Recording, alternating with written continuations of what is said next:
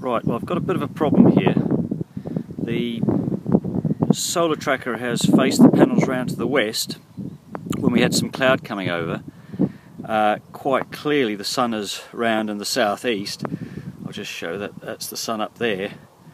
But the tracker will not bring it back around to the east.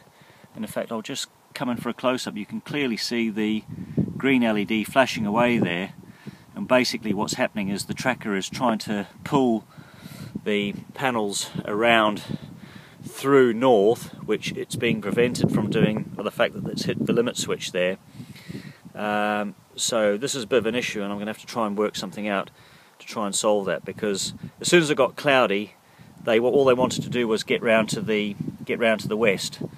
And now that the sun's come back out again, of course, they won't go back to the east, so I'm a bit stuffed there.